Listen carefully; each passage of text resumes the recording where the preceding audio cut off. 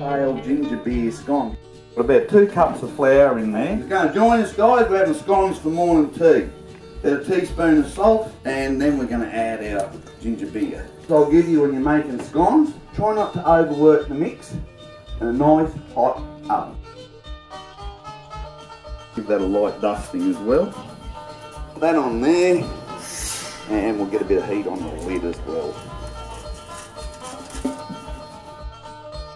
Now we can smell scones. And wacky bloody do, eh?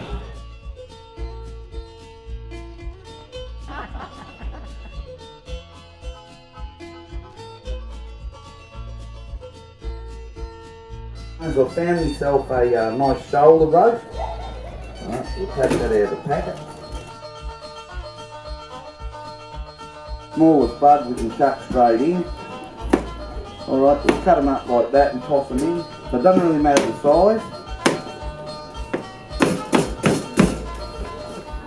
Butter in there with it too, because we need to do, and we can bung that on the heat. And 14 on the lid.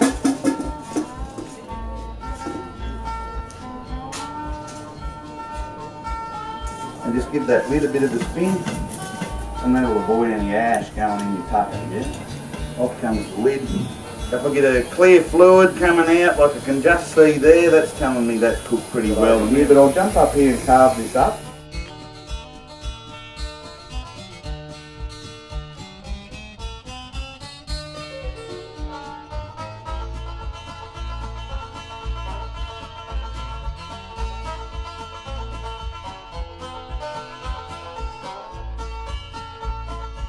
Around, so I can see, oh yeah, we got one sitting there.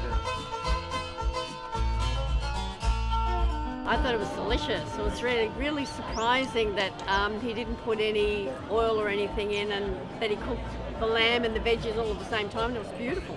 Absolutely beautiful. It had a lot more flavour than traditional cooking in the oven. It was beautiful. Great. Oh, I love the lamb. It was really delicious. It had a lovely flavour, and the fact that he put no seasonings, no fat, no nothing. It was just lovely. Good to be me, it's good to be me, it's good to be me, alright. Garlic, chilli and brandy prawns. Of course it does, and margarine's only one molecule short of being plastic. I'll just quickly chop all that up. Who can do that? Righto. Like, don't be scared to kill it. The squash, that'll make it easy to peel. So we'll quickly cut that up. And now I'll add those herbs to that hot butter. Back on the heat. And have some prawns. Now you want to cook your seafood quick, otherwise what happens? It goes all floury, right? You don't want to cook it too long, and we want to cook it very fast. A bit of brandy.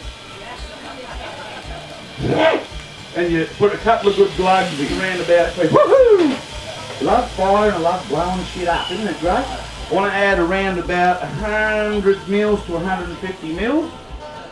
Alright, so that's getting pretty hot, that's boiling away there now.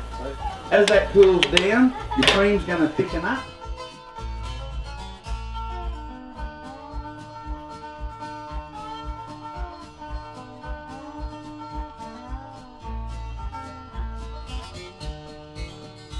Excellent meal to have, you know, quite quick and easy, and the kids enjoyed it.